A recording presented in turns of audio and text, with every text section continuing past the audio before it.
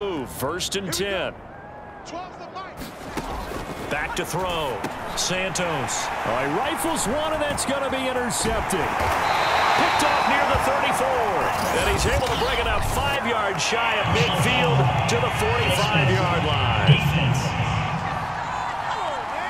Well, more problems defensively. The face mask adds 15 yards. And this has really been an undisciplined team. We've seen them make a lot of mistakes similar to this.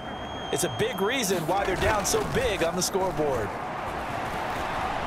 Eluding the pressure right. Past the 20. And he gets this one inside the 15, just a yard or two shy of the 10. So first and 10, and if they score on this drive, might have to start digging in our second half blowout. Elliott going to be hit. He coughs it up. Loose football. And the Eagles have recovered. Always caught. And now, as with every potential turnover,